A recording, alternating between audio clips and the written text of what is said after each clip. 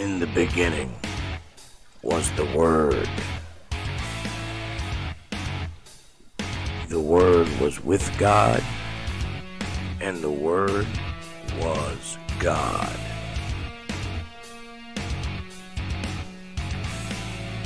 And God said, "Let there be light." And there was light, and it was good.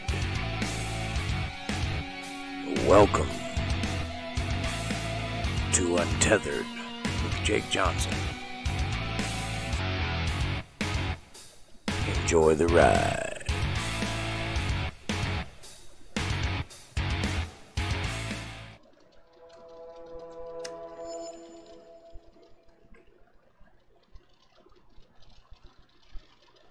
Hey, what's up, everybody? Jake Johnson here. Untethered. How you doing? Good to see ya.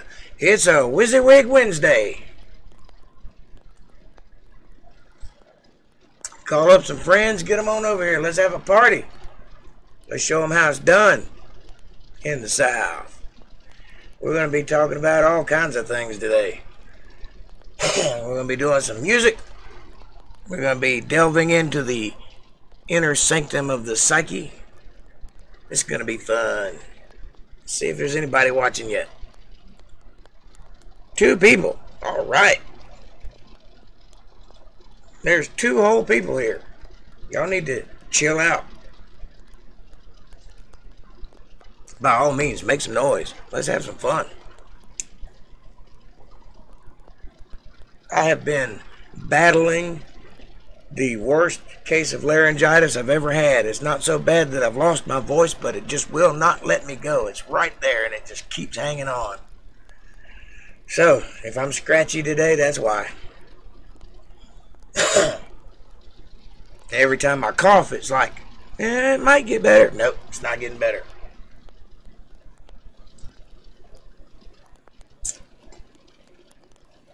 Please, if you have a song you'd like to hear, shout it out. I'll be glad to play it for you. I'm actually working on a way to put a song list up so you can write, exclamation point song list in the chat, and it'll pop up a list of all the songs that I play. I haven't got it working yet, but I'm trying.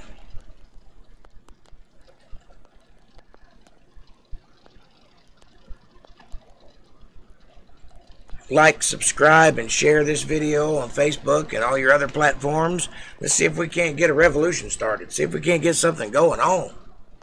I'm excited. I'm ready to do it. Oh. Little Miss Beauty here with me today. Got a nice fire raging. Children shouldn't play with fire, but adults can. It is WYSIWYG Wednesday.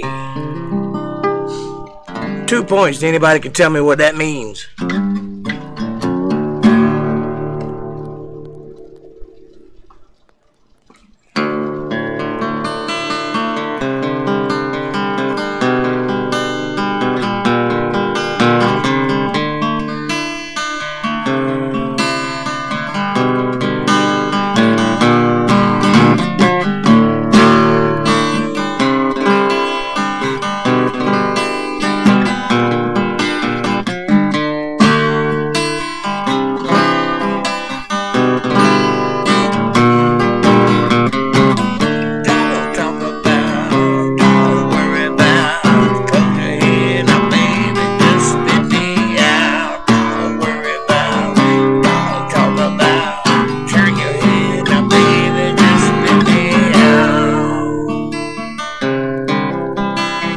What's the name of that song? I don't even know.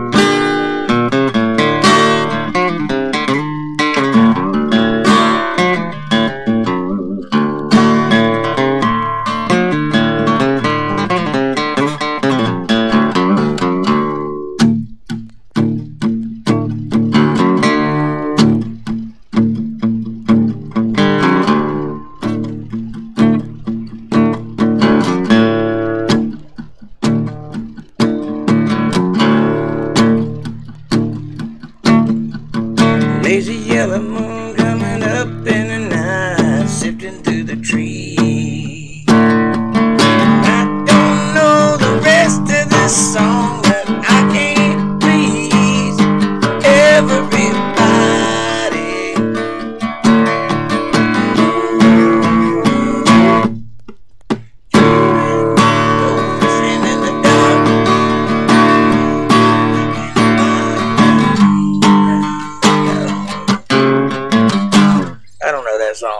I don't know what I'm talking about. Holler it out. You guys got something you want to hear? I'll try it. I have no problem making a jackass of myself for your entertainment.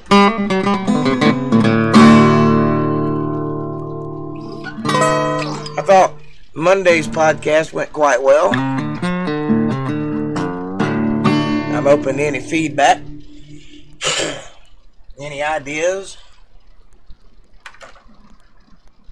After all, I'm trying to create something here that everybody can enjoy. Like Mr. Rogers putting on my new shoes. Oh, I can see.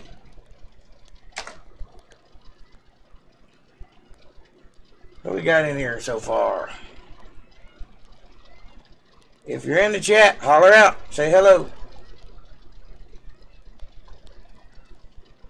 Yeah. I'm enjoying this cigarette and some coffee while I wait for everybody to show up. Got my nice little stainless steel mug. Keeps my coffee nice and hot.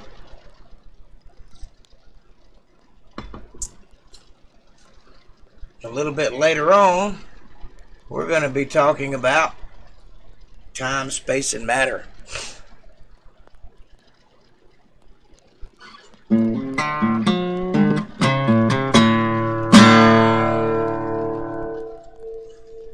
We're going to talk about the intricacies of time and how it got here and what it means.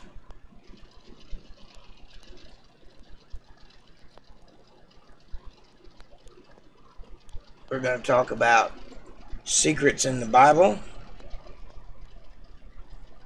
the way that words are used. We're going to talk about Einstein. We're going to talk about Genesis. Hey, Rachel, how are you doing? We're going to talk about ancient cosmologies.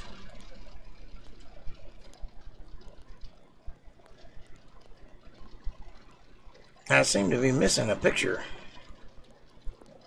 Where would it be? Yeah, that's not it.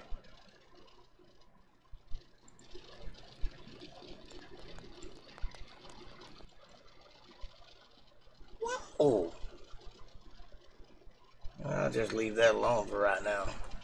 Scary. Get me all over the place. What'd you think of last time's podcast, Rachel? I thought it went well. How's Mr. Gray Sky doing this afternoon? The trolliest of them all.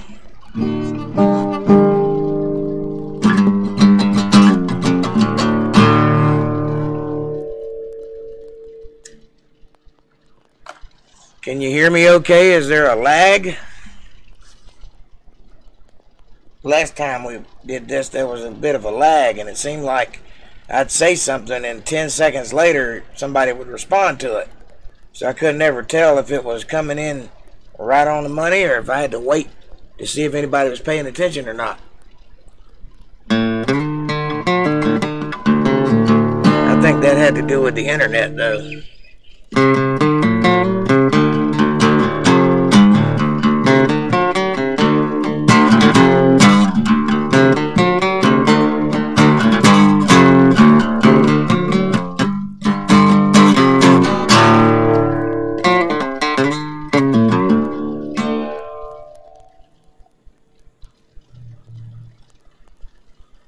Let's play a little music.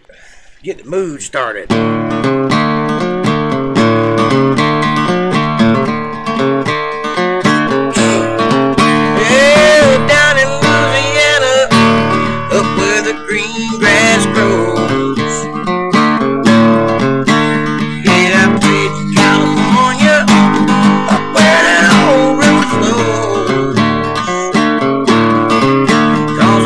Ramblin' Man.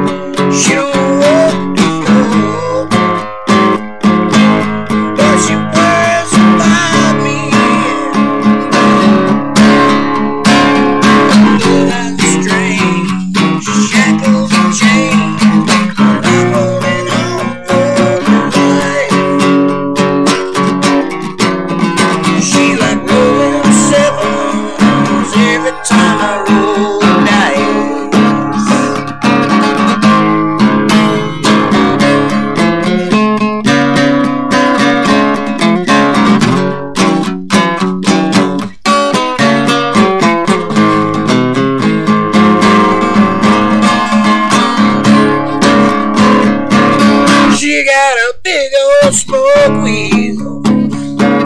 She got a daughter on mine. She got a heart like steel, just like a thief in the night. She got a slow burning fire. She keep it ready. Pop every kid on spine. She let a good time roll. Pulling the strings, shackles and chains.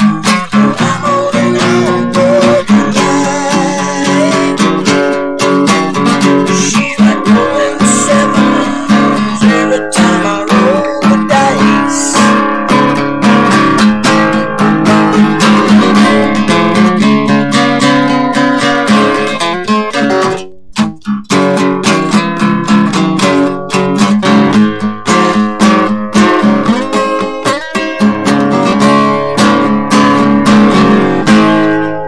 Every time I roll, every time I roll, every time I roll, every time I roll the dice.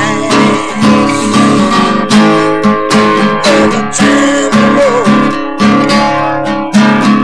every time I roll, every time I roll, every time I roll the dice.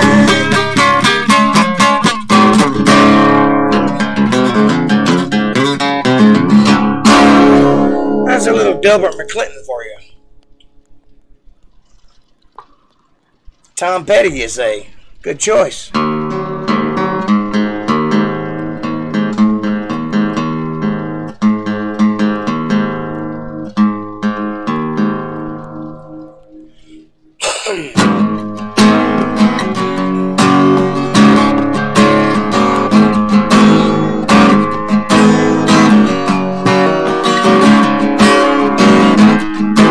She grew up in a Indiana town and a good-looking mom. She never was around, but she grew up tall and she grew up right with the Indiana boys on the Indiana night, yeah.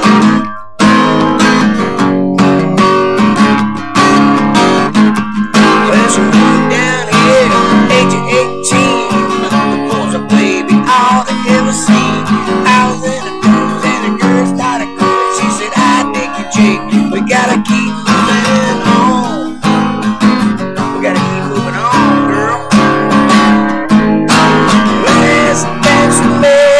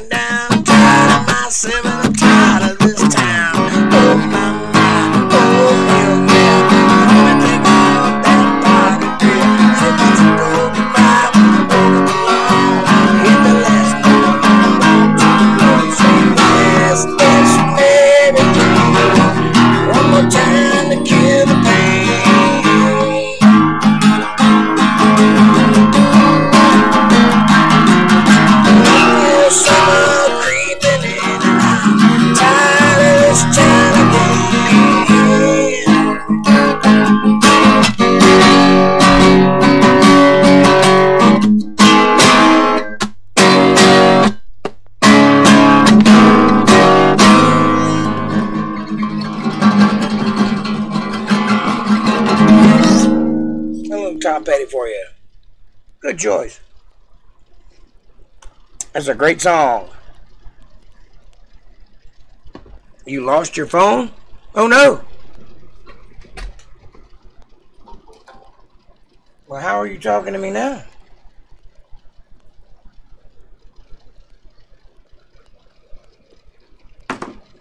Speaking of phones, as soon as you said I lost my phone dinged. Weird.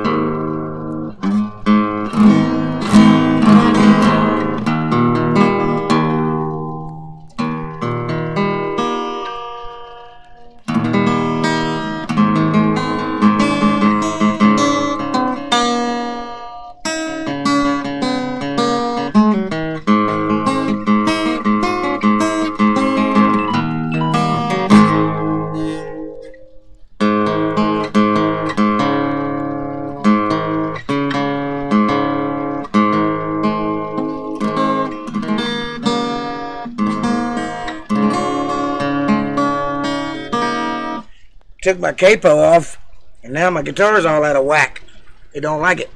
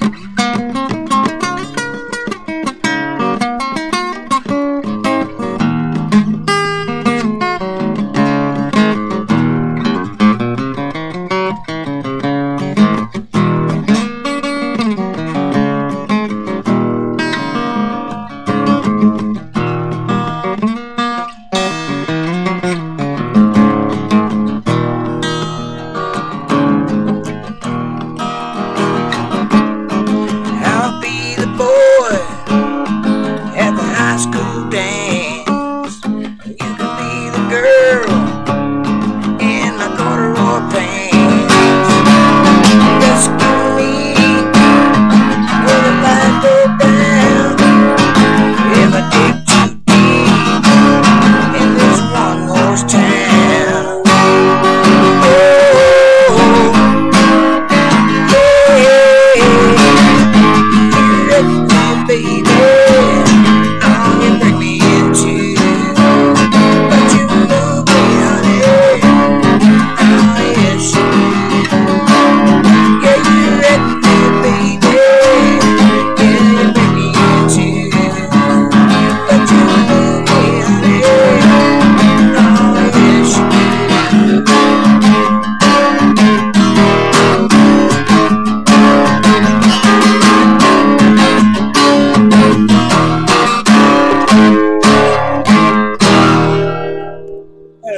Tom Petty for you. So you found your phone, right? It's all good in Phone Town? It's all good in the neighborhood? That's wonderful.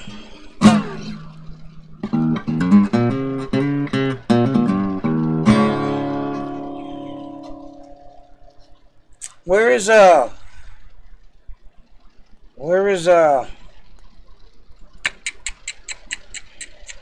T-Bone at? I haven't seen her in a few podcasts.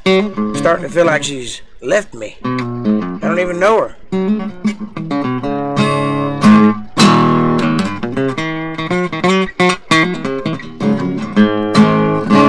Man, Flesh Man, where's he at today? He might be here. He might be hiding in the back somewhere.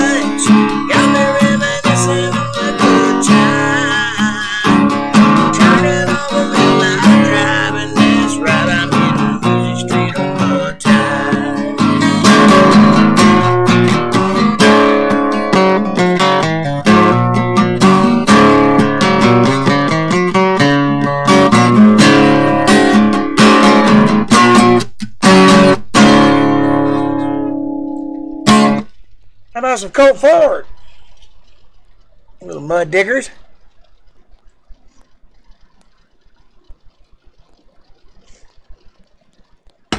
I'll see how it is. You guys get to play in a video game and forget all about old Jake. I don't blame you. I'd be doing it too.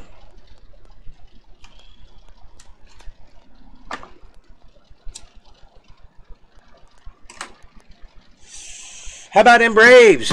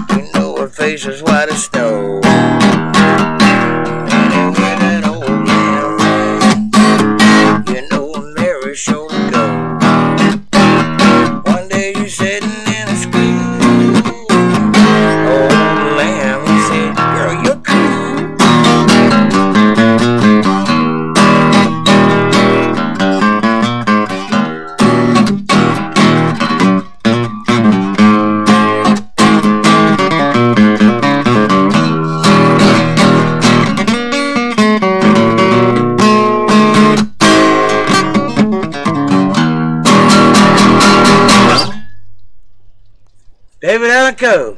All right. Anyone in particular? Do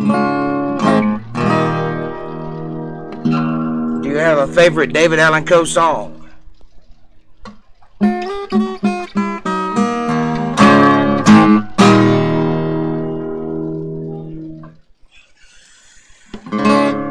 Lately I've been drinking too much whiskey. I've been getting drunk now every day. I can't sober up and face the heartache, knowing that I drank my wife away. Barmaid, pour me a double shot of whiskey. I'll be here till I drink up all my pay. Between Jim Beam, Jack Daniels, and George Dickel, I think I just drank my wife away. So please don't cut me off or I'll go crazy. I've lost everything except my mind. You can take my car keys, I'll just sit here lazily. You can call me a cab at closing time. So pour me another double shot of whiskey. I'll be here until you drink up all my pay. Between Jim Beam, tequila, and Jack Daniels, I think I just drank my wife away. I think I just drank my wife away.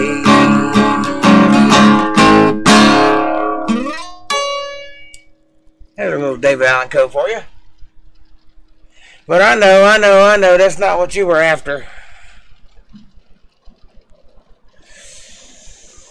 You were wanting something like,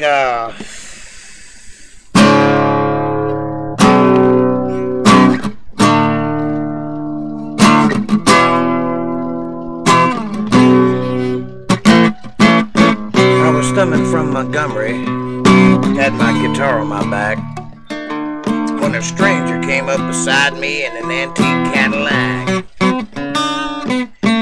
He was dressed like 1950, half drunk and hollow-eyed.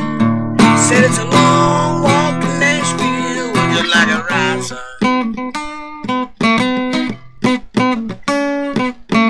I sat down in the front seat, turned on the radio. Them sad songs coming out of them speakers was Jake Johnson Band, Solid Gold. Then I noticed the stranger was ghost white pale when he asked me for a light. I knew there was something strange about his ride. He said, "Drifter, can you make folks cry when you play the same? Have you paid your dues? Can you moan the blues and bend them guitar strings? Or can you make folks feel what you feel inside? If you're big star bound, let me warn you, it's a long, hard ride."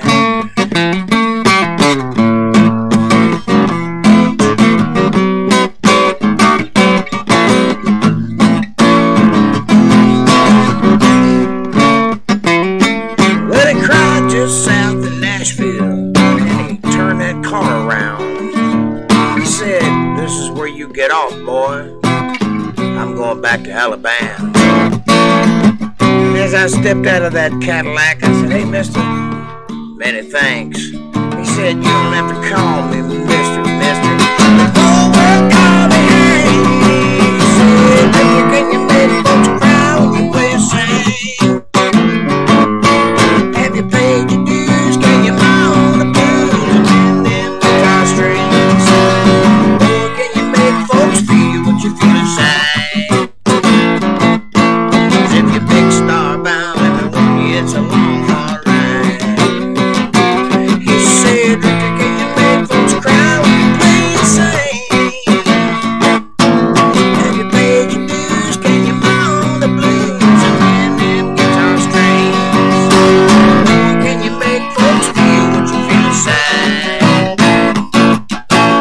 If you're big star bound, let me warn you, it's a long, hard ride. If you're big star bound, let me warn you, it's a long, hard ride."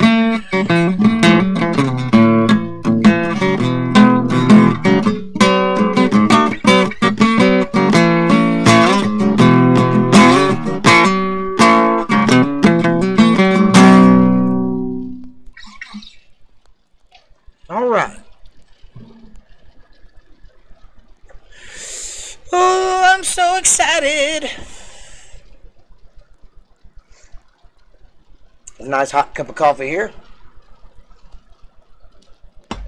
What are we looking like? Like nobody's watching me. Nobody knows what they're doing.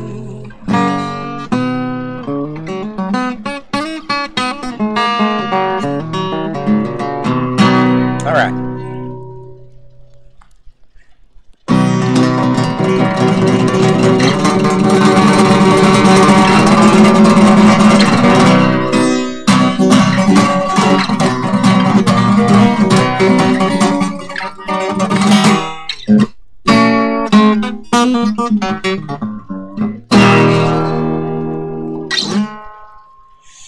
Well, it's one of those days, let me tell you.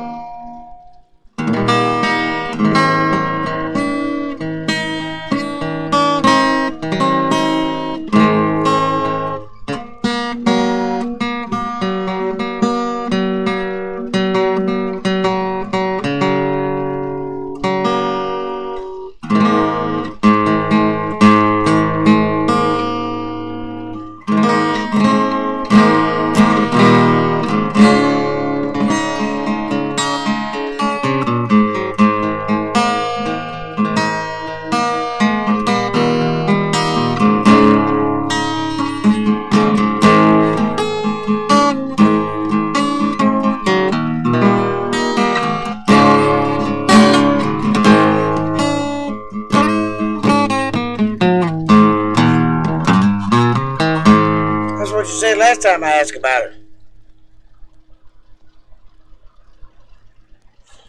I understand. I know how it is.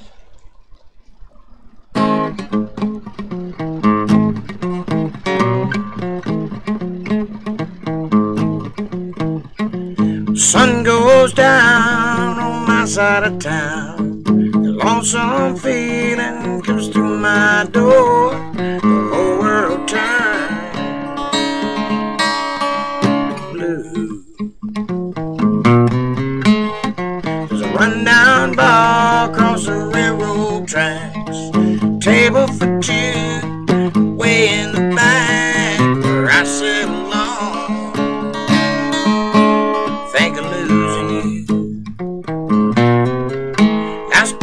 Every night beneath the light of a neon moon.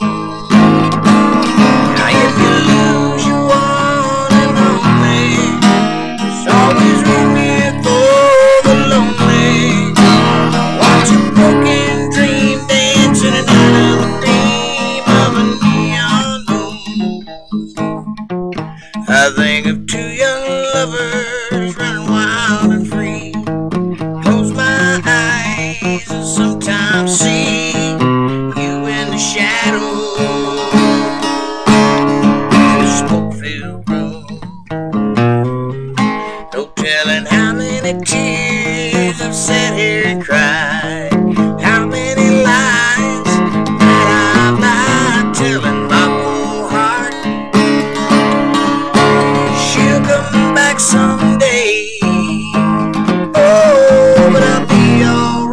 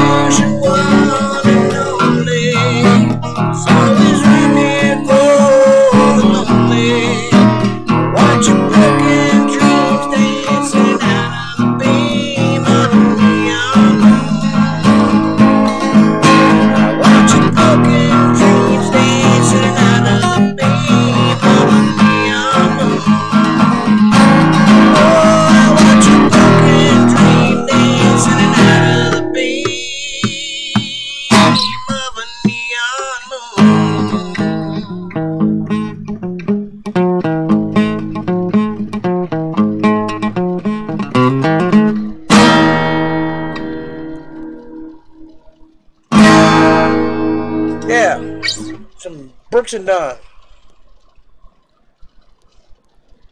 All right. We got time for about one more, and then I'm gonna get on to the other thing. You guys having fun?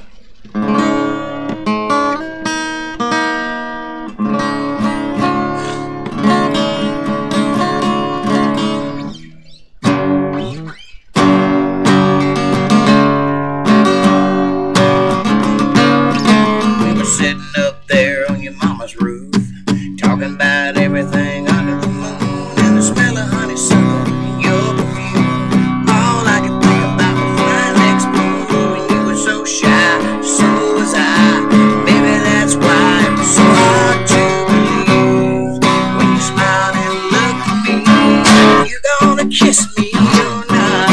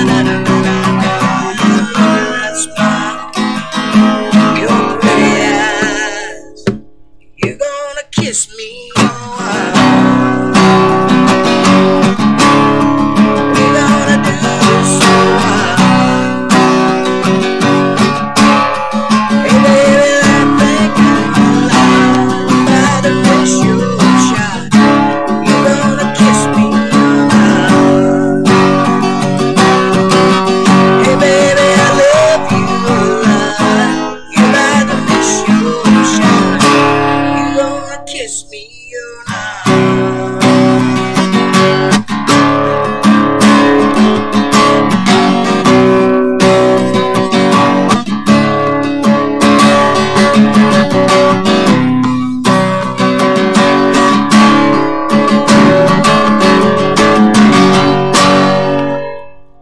Little Thompson Square that I forgot the last half of. That's alright. When has anything like knowing the words ever stopped a feller before? Whoa!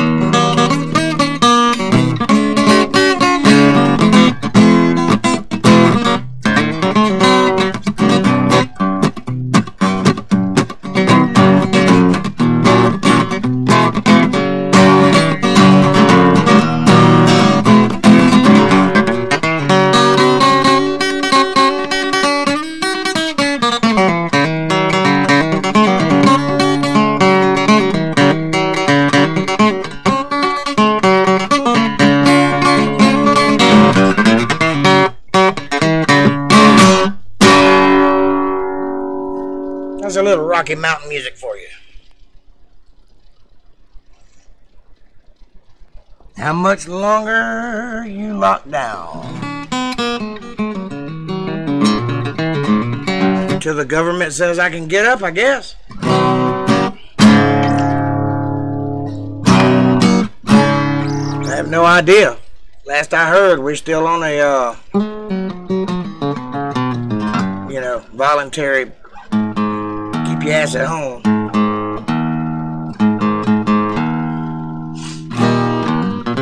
Things different in Georgia? They letting y'all up down there?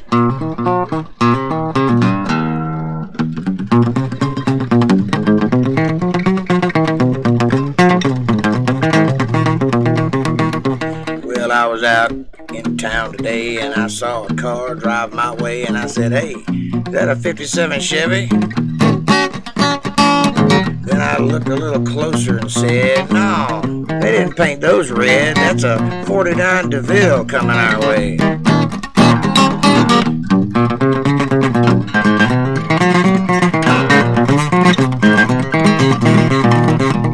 Well, I wish I learned the words of this song. That way I could do more than just sing along and people would think I knew what I was doing out here. But that just ain't the way old Jake Johnson's style. He's gonna do it anyway for a while, and if you like it, you'll listen, and if you don't, you won't.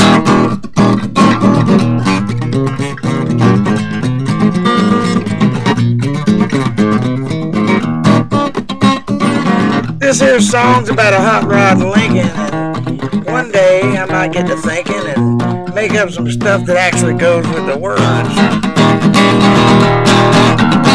But until then, I'll just keep on rambling, and things won't be quite as ambling, and I will just sit here and ramble on.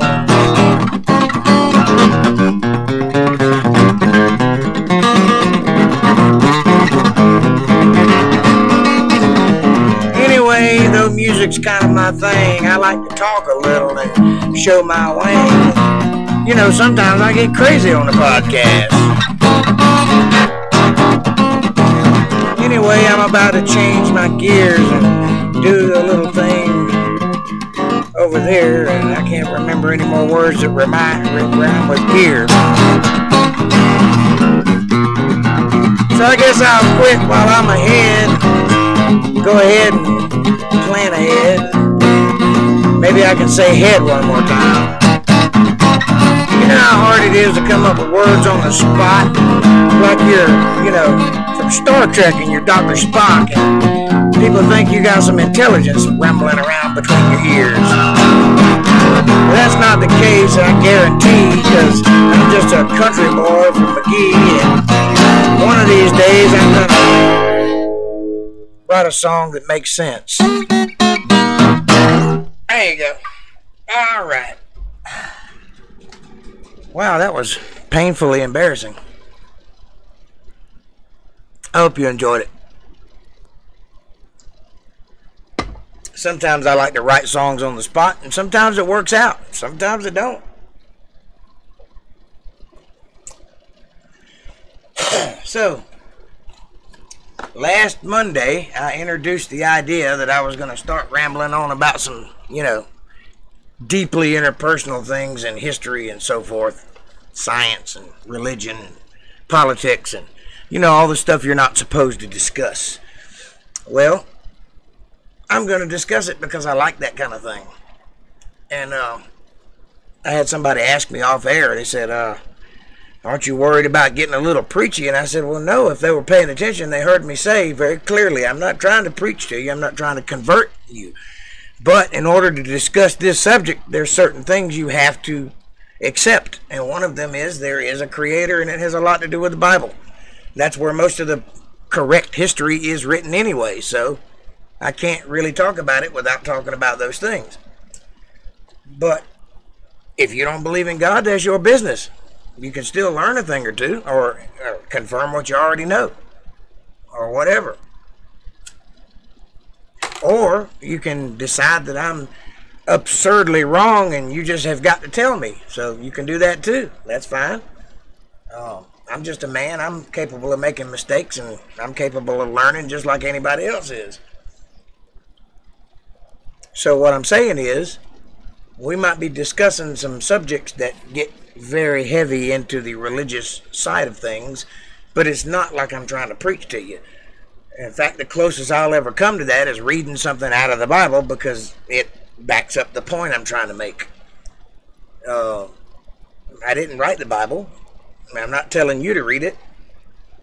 So I don't know how to make you feel right about that, other than listen or don't. It's up to you. But I'm going to talk. So here we go. The first thing I'm going to talk about is space, time, and matter. There's this thing that happens when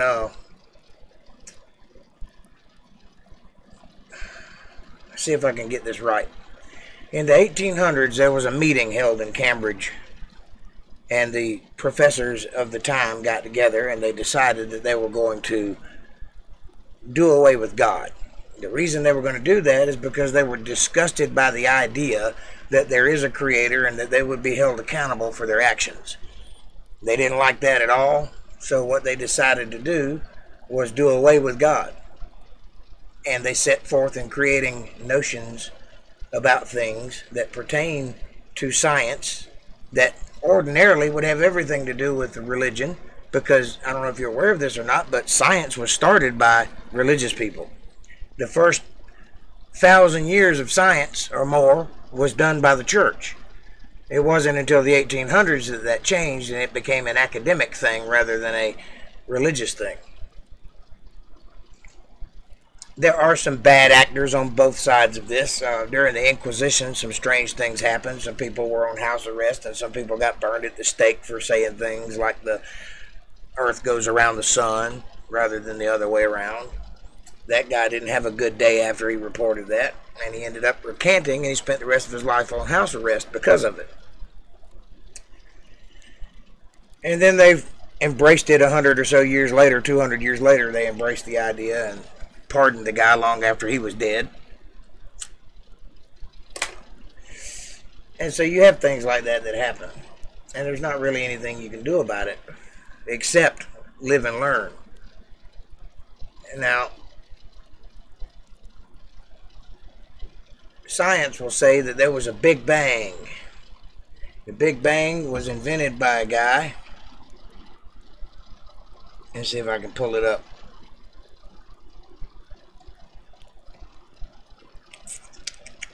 Where'd it go? I just had it. There you go. Edwin Hubble. In 1929, American astronomer Edwin Hubble came to the conclusion that Doppler shifting, what that means is when you look up in the sky and you see stars and they've got a red tint to them, they assume that means Doppler shift. What a Doppler shift is when something's moving away from you, the light spectrum changes, and the light that you're receiving from it turns red. Much like when an ambulance drives by and you hear the sound, it goes, wow. You know, that's the Doppler effect. They assume that that's what's happening in the sky. I say that's not what's happening in the sky, and they're using that as an excuse. Let me prove it to you. This is a star. You see that? What color is it? It's white, right? Now what color is it? Can you see it with all my lights on? It's red. You probably can't see it because of the lights in the room. But do it yourself. Get a flashlight and stick your hand over it, and you'll notice that the light coming out between your fingers is red. That's because there's something in front of the light eschewing it. Well, you call that the Doppler shift. I call it dust in space. So what I'm saying is the stars are not moving. They have things in between us and them. Space is not empty. You can do it. Hey, T-Bone, what's happening? I've been looking for you. You can do all the research you want to do, and you're going to find out that everyone in the scientific community says that the Big Bang happened and everything started from nothing, and boom, there was everything, and then it's rapidly expanding. And the idea is that it will expand so far and then contract and then do it again. Expand and contract, expand and contract. I don't know how they come to that conclusion, since they've never actually seen it happen before and never will see it happen, because that was a long time ago. Nobody was alive when it happened. So all of these things are just postulations from people that are no smarter than you and I, coming up with theories that make absolutely no sense at all. And I say go with Occam's razor. Occam's razor is the notion that the simplest answer is usually the right answer. Not always, but it's a good rule of thumb to start there anyway. And the simplest answer for redshift is there's dust in the sky. Prove me wrong. The stars are right where they've always been. I don't know if you're aware of this or not, but Einstein was wrong. Einstein postulated a theory that the speed of light is a certain number, and there's a certain correlation between light and gravity and dark energy and all of that stuff that came out of that study. All of these things are excuses. They're just more and more things piled on to explain things as they get further and further and deeper into the hole that they dug for themselves with the Big Bang. Now, what we live in is a universe. You can tell what a thing is by the name it's given. And you can look up the etymology of certain words and transliterate those words into different meanings. But usually a word is named the thing because it makes sense. For example, universe. Universe. That means a single spoken word or phrase or sound or utterance. In the beginning was the Word. The Word was with God, and the Word was God. He spoke, and things happened. Now you can find a deeper meaning in that, saying that a speech, an utterance, is a vibration or a set of vibrations, and depending on the frequency of those vibrations, you get any manner of sounds, one of which being music. This is an A string, that is the A note. It is vibrating at 440 hertz. That is a standard A. If you put two more notes with it, you get an A chord. Right? A chord is a stack of thirds. If you look at a musical scale from C that way and C that way, you know, down and up, it goes to infinity in both directions, or at least as far as we've been able to measure. The scale of music goes forever.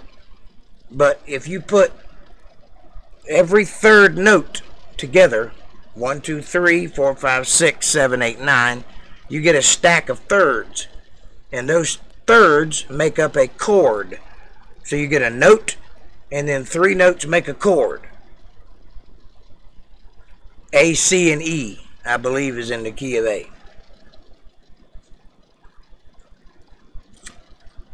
Maybe A, E, and D. I can't remember.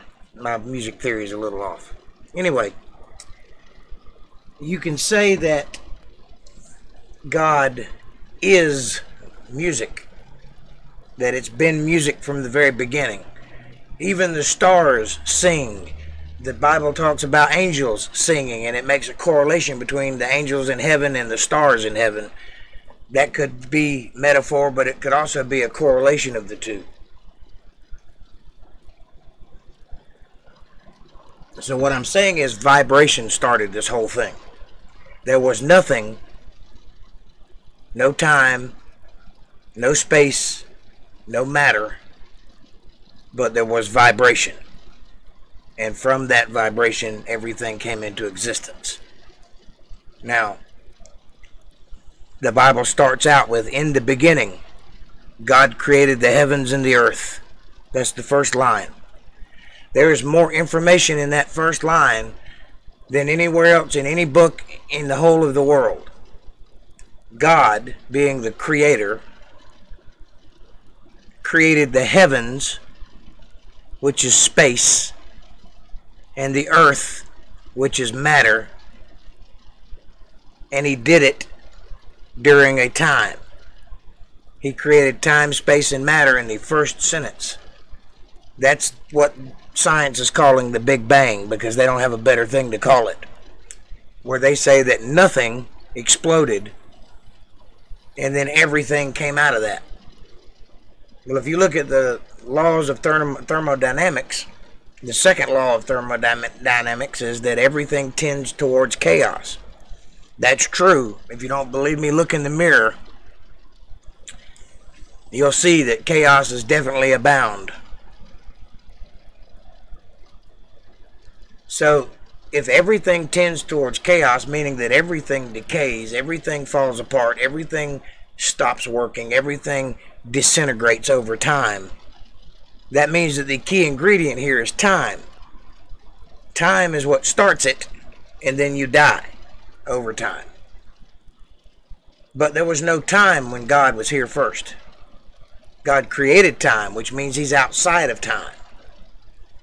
So if God's outside of time, then he can look at time like I'm looking at this coffee cup. He can see the whole of it. He can see the existence of it all in one spot. And he can manipulate it to his will, which is a hard thing for us to understand, because everything we've ever known has a beginning, a middle, and an end. But outside of that, in the infinity, there is no beginning, middle, or end. It's all the same thing. It never stops. It's always there. It always has been there. It always will be there. That's a tough thing to wrap your head around, because infinity is not native to human beings. It's not something we can grasp. So God created this universe.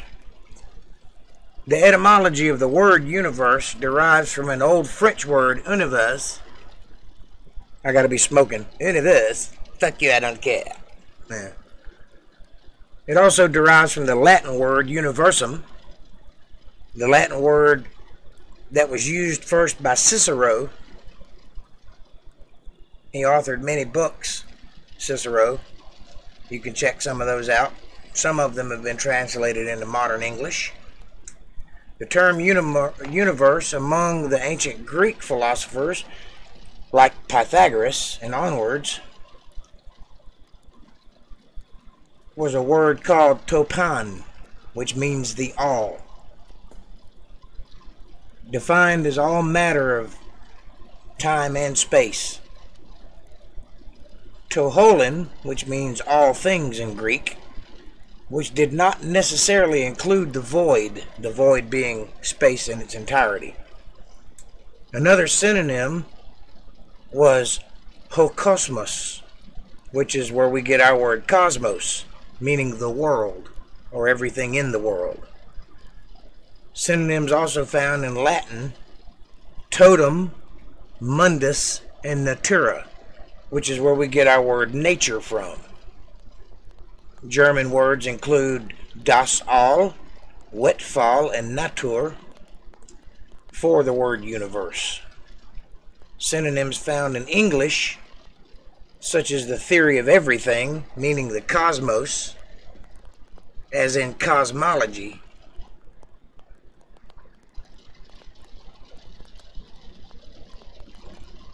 This is a Greek or ancient Hebrew cosmology. Take a good look at that.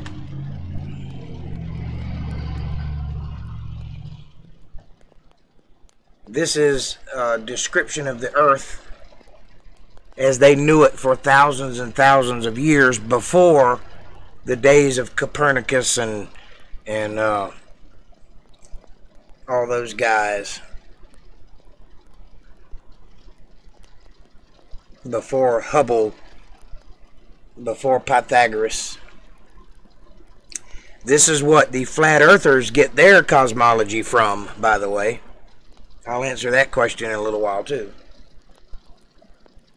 As you can clearly see, at the very top there's God and the heavens of the heavens, which there should be 3 levels of heaven according to the Bible.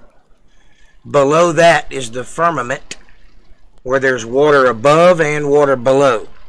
That was destroyed during the flood, changing our atmosphere forever.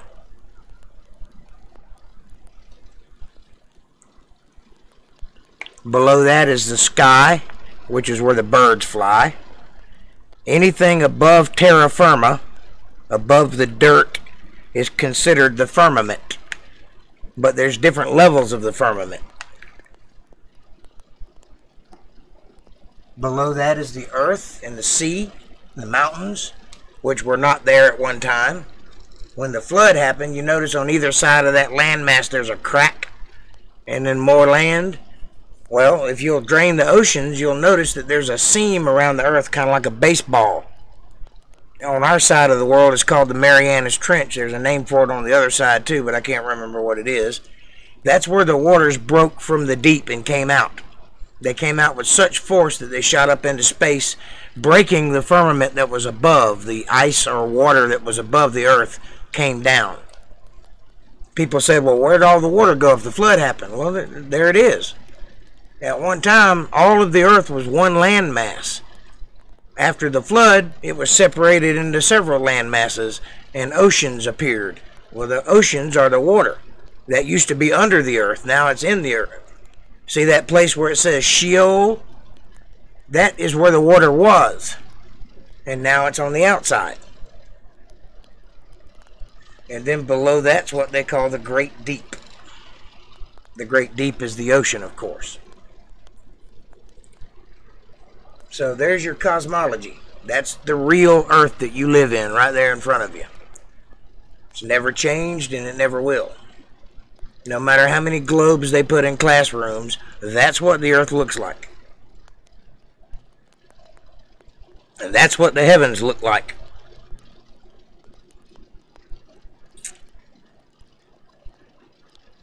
And that's what I look like. I really need a producer. Anybody want to be a producer? Flip a bunch of switches so I don't have to shift focus.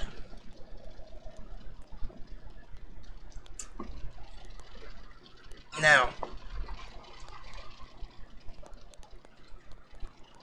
hang on one second. There. Einstein postulated a lot of math.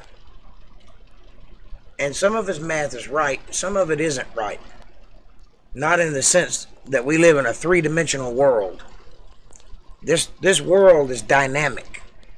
He was sitting on a train watching parallax. What parallax is, if you've ever looked out a window of a moving car, you look down by the road and the grass and the ditches are moving by real fast, and then you look out across the field and the trees are moving by real slow. You got fast moving slow moving. That's called parallax. That's the illusion that time is moving in a different speed the further you are away from the thing you're looking at. That's not the correct definition of parallax, but that's what it means. And he was watching parallax, and he happened to notice these things, and he decided to explain it mathematically, and from that came the inspiration for him to write the theory of relativity. And then he wrote the theory of special relativity, which has to do with light speed. As long as you're looking at it on paper, in a two-dimensional way, his math works. The minute you add that third dimension and add time to it, it no longer works. As a matter of fact, they've done studies at Caltech, among other places, where they've actually slowed the speed of light down to 0, meaning they froze a photon in motion. Well, there's the evidence right there. The speed of light is not constant. That's also assuming that it's always traveled at the same speed. How do you know that when the universe was created, before the flood, that light didn't travel faster than it does now, or slower? Same thing with carbon dating. That's assuming that carbon is always decayed at the same rate into carbon-14. There's a certain amount of carbon-14 in our atmosphere to start with, just because there's a sun and the sun beats down on the earth.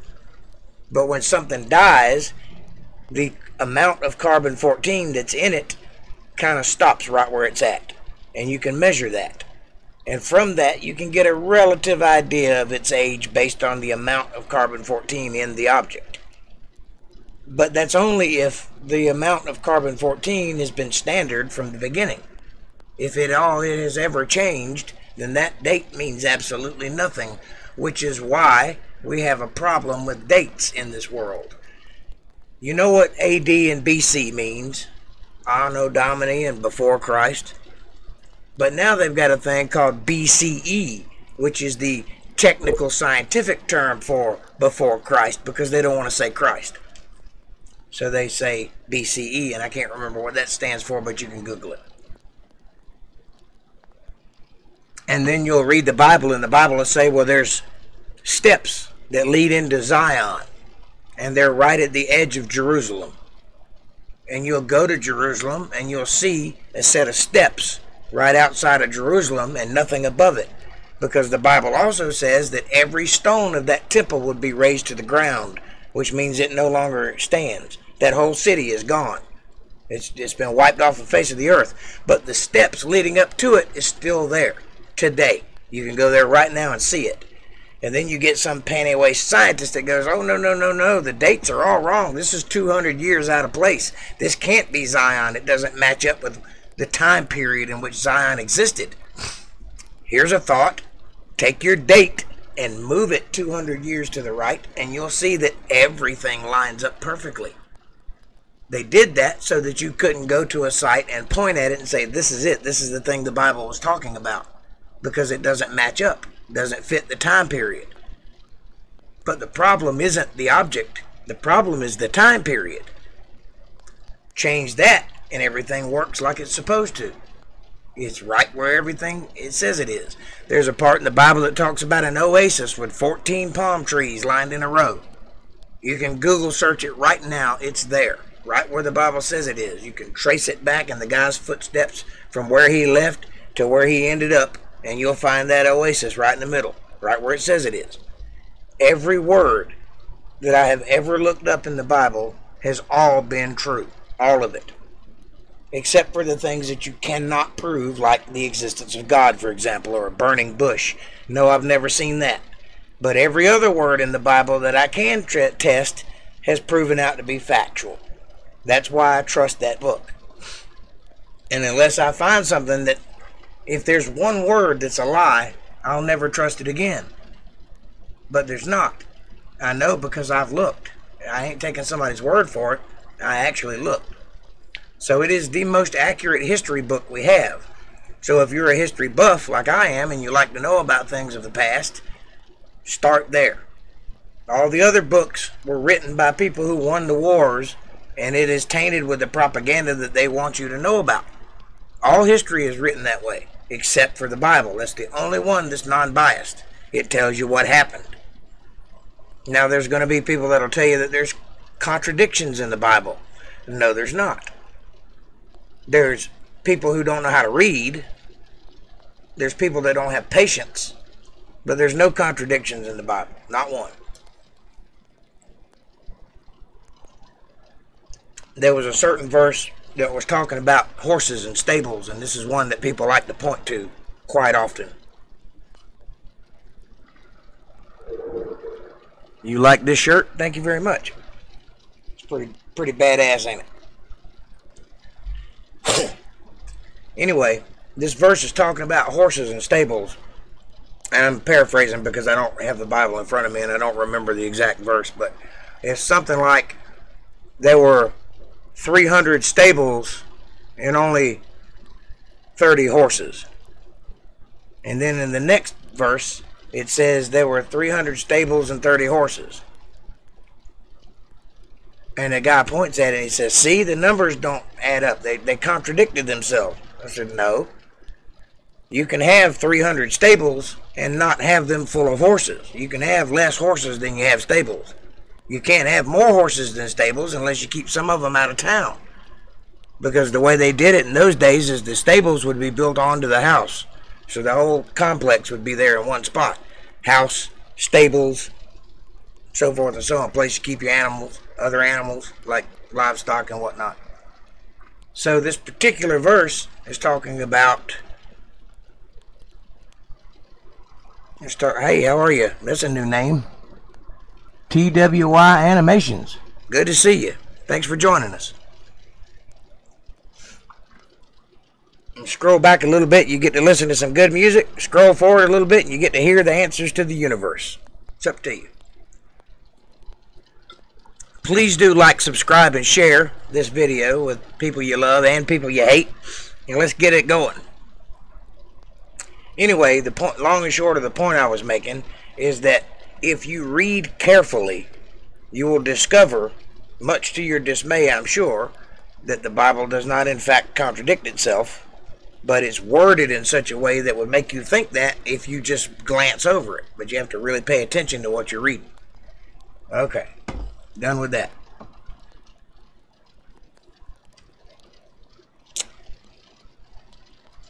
When Moses spoke to God in the burning bush, Moses was told to go to the Israelites and tell them who he was and that they should follow him into the desert. And Moses, being the kind of guy he was, wasn't a very good speaker, and he asked God, he said, who am I? How can I tell these people to follow me? They're not going to believe me. After all, I did just leave there. God said to them, tell them I am sent you. I'm paraphrasing. And what he said was, I am that I am. Now, what you don't know is this was a secret word that was forbidden to be spoken amongst the Israelites. They would gather in corners and whisper about it, and they would have secret meetings where they would talk about this sort of thing. This is the God they worshipped, the I am, the great I am. Now, the reason they gathered in secret is because they were slaves at the time. They were slaves to the to the Egyptians, and it was against Egyptian law to do that in public, so they had to keep it a secret. At this time, they were carrying around a bunch of bones with them that they would gather around, and those were the bones of Abraham. And they kept it for a long time that way. And this was kind of their way of paying homage to the past and worshiping their God the way they saw fit. They knew when Moses told them that I am sent me that no Israelite would dare say that out loud, because it was a forbidden word, and no non-Israelite would even know about it. That's why he was told to say that particular phrase, because it was a very secret thing that only the Israelites knew about, and they wouldn't say it out loud unless it was sent from the God directly, which it was. Now, fast forward 2,000 years into the future, and you have Jesus standing there talking to the Pharisees, and they ask him, they said, you're not even 30 years old. How is it that we should listen to you about the wisdom of the world? And Jesus said very clearly and very plainly, in a direct sentence, he did not misspeak. He said, before Abraham was, I am.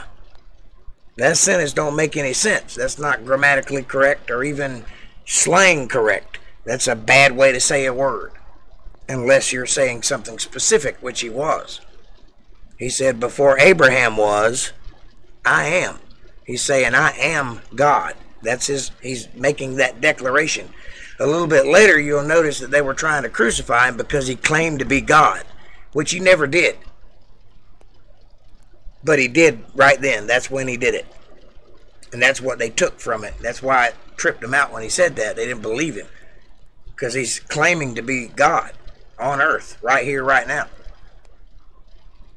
That's 2,000 years after that other thing happened. You can't make that up. That happened more often than I care to admit when it concerns Jesus, which is why 2,000 years later, we're still talking about him. Because he did things like that blew people away. Now, I defy you to write something down or have someone else write something down that you said and then ask them about it in a year and see if they can remember what it was that they wrote down. Yet we tout every word the man said over and over again in churches all over the world and in living rooms all over the world. We study it because it was important. Because this is the kind of event that does not happen every day. This is the kind of man that could speak and the whole world would listen forever. The reason I'm talking about this is because God promised in the book that there would always be an inspired word of God on this earth for us to refer to. That inspired word is the 1611 King James Bible. The reason I stipulate 1611 is because the newer ones kind of suck, and they took some stuff out they shouldn't have taken out. The older the better when it comes to the King James Bible. There were 50 scholarly men, the highest in their field, that were brought to a location and locked in separate rooms, each one given a piece of the Bible and told to translate it to the best of their ability, and when they're finished, to pass it to the guy next door and have that guy check it. And when that guy's done, to pass that to the guy next door and have him check it. So 50 times this Bible went through translation, 50 times, to get it as close to correct as possible. And at the end, they even wrote a letter that used to be included in the Bible. It no longer is, but I have one that still has the letter in it, where it says, hey, we're people. We did the best we could under the circumstances, being locked in a room and all, but we did the best job we could do, but check it out for yourselves. Go look at a Strong's Concordance and see for yourself what the words mean if you don't believe us. But here's the best translation we can give you. I'm paraphrasing, of course, but that's exactly what they were talking about. Why is that important? Because you have to believe in something. If you don't believe in something, you believe in nothing. And no one should believe in nothing, because that makes you brainless. It makes you dumb. You got to believe something, even if it's your buddy next door, or if it's a book, or if it's a whatever. That notion has been hijacked by the academia of the world, and they put forth this theory, capital S, science, for you to believe in. And most people have started believing in it, because if you tell a lie long enough, even you'll believe it. Well, these things are lies. They're not right. The people that wrote them knew they weren't right, knew what they were doing when they wrote them. It is a deception on the highest order. Now, you talk about the Antichrist, and you say, well, that's not going to affect me because he's not going to deceive me. Well, see, that's the thing about deception. It's deceiving. If it was easy to spot, it wouldn't be very deceptive. So the master plan is to infiltrate the world and put out this thing that does away with God entirely, and then get everybody in the world to believe it. And I mean everything that you think you know is part of it. From the day you were born, on every television show, in every movie, in every classroom, on every computer screen, all over the world, there's been this globe. Everywhere you look, there's a globe. And it's drilled into your brain so much so that you never even question it. You're not even curious, because that's just the way it is. Except it's not. It's not the way it is at all. You live in a world that you've never seen before. And I bet you're thinking, oh shit, he's fixing to go flat earth on us. No, I'm not. The earth is not flat. It's not round either, but it's not flat.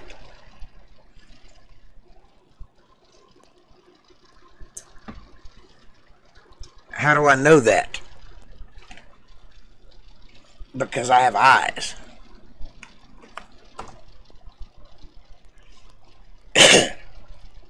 The earth that you live on is spheroidal. It's close to spherical, but it's not a sphere. It's not the pretty picture that you've seen all over your Apple iPhone or all over these calendars that are put out or whatever. It doesn't look like that at all. And there's a reason you've never seen it, by the way. It's a governmental reason. And you never will see it either. Unless you find a certain video that was made in the 40s, right when cameras were just starting to get popular. Then you might see a piece of it. But see, here's the big thing. You can't go high enough to actually see the curvature of the earth. Your eyes can't contain it. Even if you were outside of a spaceship, sitting on the hood, going up, you would go blind before you ever saw the whole thing. You can't see it. It's just too big. It's a whole lot bigger than they're saying it is. The math does not add up. 8 inches per mile squared is the drop-off if you were looking straight out and the earth curved beneath you like so. The math would work out to 8 inches per mile squared. That's squared every mile. 8, 16, 32, on and on and on. That's not right. That's not correct. And I can prove that physically. I can show it to you. It's not correct. So, why ever they ever put those numbers out is beyond me, but those numbers are not correct. That's not saying that the earth is flat, because it's not flat either. It's flat in places. As far as you're concerned, it's flat, because all you will ever see is a 3-mile radius of where you're standing at. You'll never see more than that. Even if you went up 20,000 feet, 60,000 feet, you're still going to see a flat level plane, because that's all you can see. You physically can't see any further than that. There's a limit to how far you can see, even if it's unobstructed, which it's not. There's a lot of things in the way, a lot of atmosphere, there's a lot of dust, there's a lot of space. Very nature of space distorts vision. So there's just absolutely the fact that your eyes are round and that you bring in light from different angles and it's all translated into your brain into a picture. All of those things are reasons why you will never see the earth in its entirety. You can't. Not even if you had a picture of it. Which is why there are no real pictures of it. They're all CGI. They're all fake. There's no pictures of anything in space. Nothing. It's all fake. All of it. Everything NASA's ever put out. Everything China's ever put out. Everything India has ever put out. Everything Europe has ever put out. Everything Germany and Russia put out. It's all fake. Every bit of it. Why? Well, because if you saw it, then you would know things. Things you're not supposed to know. Things that could be devastating to a country who's trying to control you. Same thing with Antarctica. There's some fuckery going on in Antarctica. Believe that. The day that we had an election in 2016, was it 16 or 18? I can't remember. I think it's 16. The day we had the election, 7 world leaders, including the Pope and John Kerry, all flew to Antarctica that day to have a meeting. That's on public record. That's a fact. It happened. Why? What's in Antarctica? Nothing according to science. You're not even allowed to go there. Yet people are going there. So, what I'm saying, all these things are connected. Everything is connected. It's going to take a long time for me to unravel it. It's going to take a lot of little topics here and there and a lot of stream of consciousness type conversation like this one is for me to put it all together for you. And eventually I'll get there. You just got to hang on and join me with it. I'm going to take you on a fascinating journey through a lot of things. Through the fact that dinosaurs aren't real. Not the way you know them anyway. They existed, but they're not real the way you know them. I'm going to take you through Bible codes. Did you know that if you took the first 5 books of the Bible, found the first T, or Tav, and from that T count 49 letters, the next one will be the Hebrew equivalent of an O, and 49 more will be the Hebrew equivalent of an R, and the 49 more will be the Hebrew equivalent of an H, which spells Torah. Backwards, actually. Every 49 letters from the first Tav in the first 2 books of the Bible spells Torah over and over and over again. The 3rd book of the Bible, Leviticus, does not have it. So the first book you're thinking, well, that's pretty weird.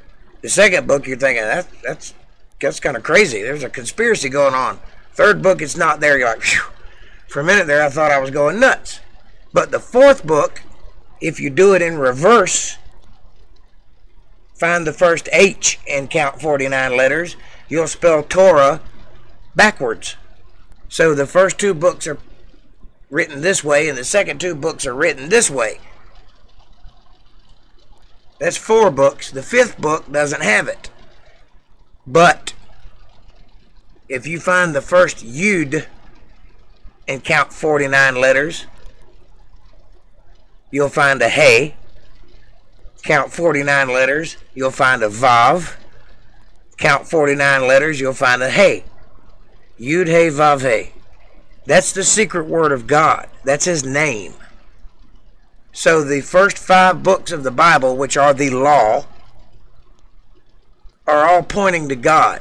The Bible always points to the Word of God. That's amazing. That's not even coincidentally possible. If you don't believe me, write a 50-page book and try to make every 49th letter, which by the way is 7 squared. 7, 7, 7. 7 squared. That's every 49 letters. Try to make it say a word and not miss once in the whole book. That's only 50 pages.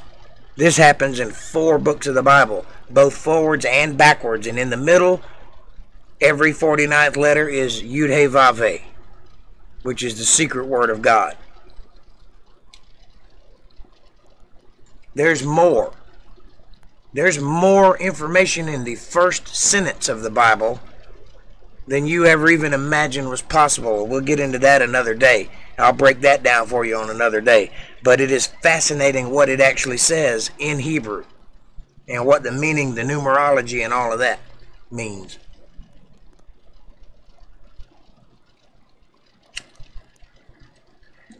It's fascinating to know that all throughout the Bible, it constantly refers to future events that eventually happened that they couldn't have known about. You understand that it wasn't written by one guy. It was written by many guys, most of whom were writing letters to other guys, and they got included. The rest of them were in prison or on the run, and they managed to write these things down and get it out, and they were later compiled into a book. They weren't all a book to start with. It took roughly 2,500 years to compile the Bible into a book. Every time you read Jesus and he says, "It is written," or "Isn't it written?" he's referring to a particular scroll or a particular book that was later compiled into the Bible. It was not all together at that time. Yet, consistently, it predicts the future down to the details. For example, in Psalms, it predicts what happens to Jesus right down to the fact that they're gambling over his clothing, what day it happened on, who it was that was fighting for his clothing, gambling over his clothing, the fact that he had a crown of thorns, the fact that he's pierced his sides, that none of his bones were broken but his shoulder was dislocated, the fact that he dies on a cross, and the fact that he's the Son of God, and what he says for his last words. Now, even if you bought that all of that was recreated by Jesus so that he could fulfill the prophecy, I promise you his last words will not be thinking about what was said 2,000 years ago. It's not even possible. We'll see you later, T-Bone. Thanks for joining. These videos are up full time, so you don't have to watch it live if you don't want to. You can watch it later. Leave me a comment. And we'll see you next time. Next time, come a little earlier and we'll play some music for you. Now, the last thing he said was, my God, why hast thou forsaken me? Why did he say that?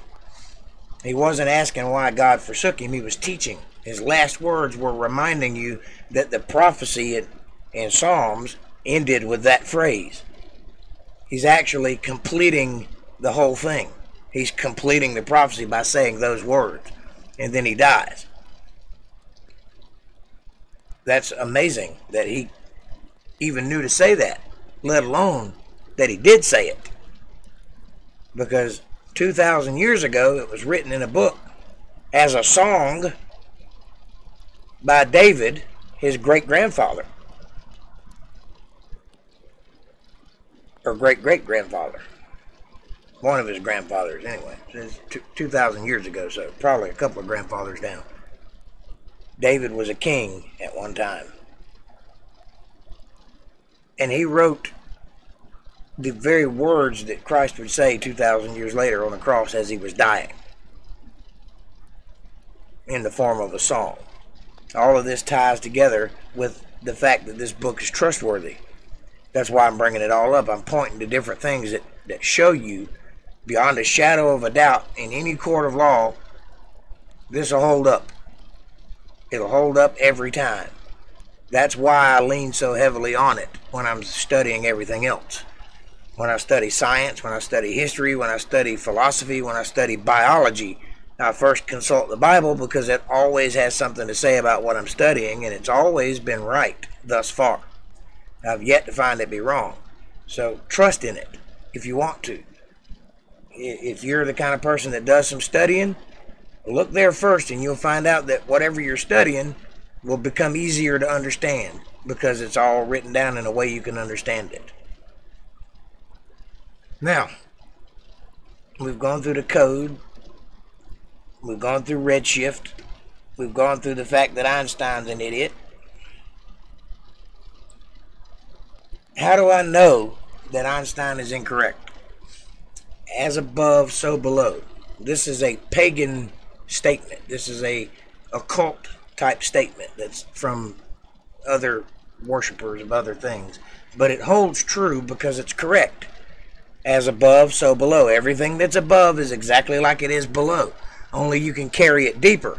If you look into the macro, into an atom, you will see that an atom is built just like the universe is. It has a nucleus, and it has protons and neutrons and other things flying around that nucleus, just like a universe, like a solar system. And the solar system flies around the universe just like that. And the universe does whatever it does around whatever it does, just like that. No matter how big you get into the macro, no matter how small you get into the micro, it's always the same image. It always has been, it always will be, no matter what you're looking for. So that way you can give an accurate guess as to what's above us, because you can look below us. You can see into an atom with the right, electron microscopes and stuff. You can see the structure of an atom. So you can use that as a comparison to what's above us. That's how I know how the universe is built, how it's put together. Also, you'll notice that those atoms are vibrating. It's one of the reasons they can't get a clear picture of one, because it vibrates and they can't, you know, when you get into quantum, things get weird. So either it's vibrating or it'll disappear when they look at it. Whose brilliant idea was that, by the way? Some genius in a college said out loud in front of other people, he said this: "It's only there when I look at it.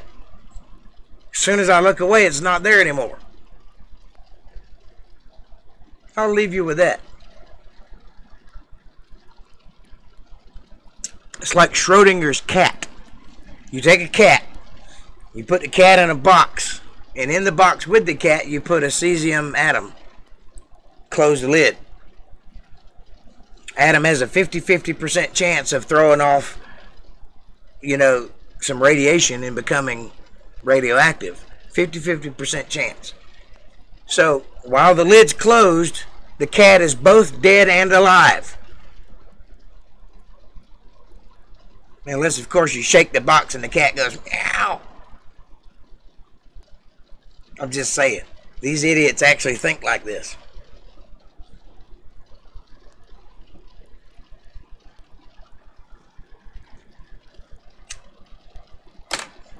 Atom is only there when I observe it. My observing it changes its behavior. Let's think about that until Friday. That's where I'm going to stop tonight. I hope you guys enjoyed it. I hope you've learned something. I hope that I've entertained you. Are you not entertained? I hope. And I'll have some more prepared for you Friday. And see if we can't get going on some stuff. If you guys have a request, if you'd like to talk about something in particular, please let me know. My email is jakejohnsonband@gmail.com, or you can leave me a comment on one of these videos, and I will promptly get to studying the thing you want to talk about, and we'll talk about it. Get it now while it's hot, because I suspect that in the future I'm going to have quite a list of things to follow up on. So please like, subscribe, and share this video if you feel compelled to help out the musician, the man who's doing the stuff. PayPal.me/JakeJohnsonBand, or follow one of the links in the description below. Buy a t-shirt, or, you know, whatever is on there. It's good stuff. Good quality stuff. Some folks have already bought some. It's already nice. It's already moving. Like, subscribe, share. Send me an email. And check me out Monday, Wednesday, and Friday at 8:30. And until Friday, have a great night. See y'all then.